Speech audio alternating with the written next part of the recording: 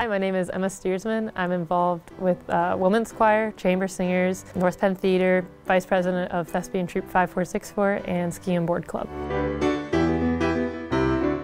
I saw the shows when I was in elementary school, and I just kind of saw them putting on a story and realized, like, that's what I want to do. Yes, to an extent. She's kind of all over the place, and she wants everything to be perfect. She's really like writing a play, and she's with this group of mechanicals that are a bunch of rambunctious boys, and she's just kind of keeping track of them all, and sometimes that's just how my friends are, and it's crazy, but it all works out. I'm gonna say 1776. I played a dude, which was something different. I just made relations with people that are here to stay, and I just had an amazing experience that I was not walking in and expecting to have, and it was incredible.